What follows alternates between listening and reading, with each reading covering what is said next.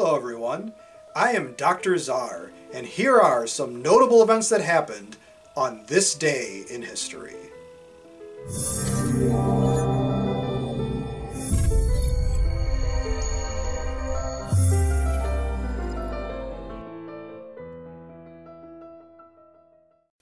On February 2nd, 1876, the National League of Professional Baseball Clubs was founded, replacing the National Association of Professional Baseball Players, which had been founded in 1871 as a replacement itself for the National Association of Baseball Players, note no mention of professional, which operated from 1869 to 1871.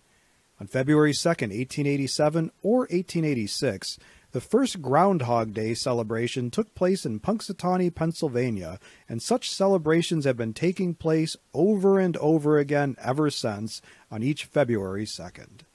On February 2nd, 1935, Leonard Nard Keeler testified about polygraph evidence in a Wisconsin courtroom at a trial of two men for assault, the first use of the polygraph, often simply called the lie detector, in court. From February 2nd through the 15th of 1945, various Latin American countries including Ecuador, Paraguay, Venezuela, and Uruguay joined the Allied powers by declaring war on Germany and Japan. In the night of what is believed to be February 2nd, 1959, 9 Russian university students hiking and skiing in the wilderness of the Ural Mountains died mysteriously.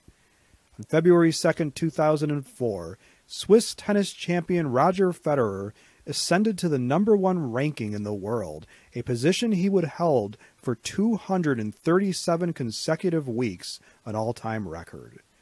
On February 2nd, 2014, New York City Mayor Bill de Blasio fumbled the unfortunate groundhog Charlotte, dropping the marmot on her head during a Groundhog Day ceremony.